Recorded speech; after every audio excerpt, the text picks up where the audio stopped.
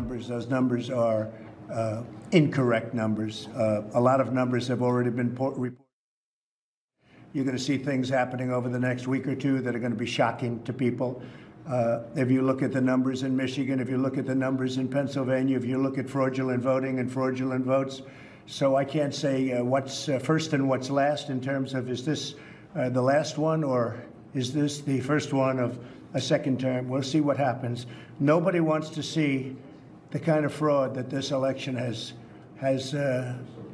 really come to represent. We are looking at things that are so bad in Georgia. They don't want to show us signatures. The reason they don't want to show us signatures is very simple, because we will find thousands and thousands. It's a very close race. It's hair thin. But we'll find thousands and thousands of discrepancies, fraud. Why they aren't wanting to show those signatures is amazing. They're doing recounts, and even in the recount, they found thousands of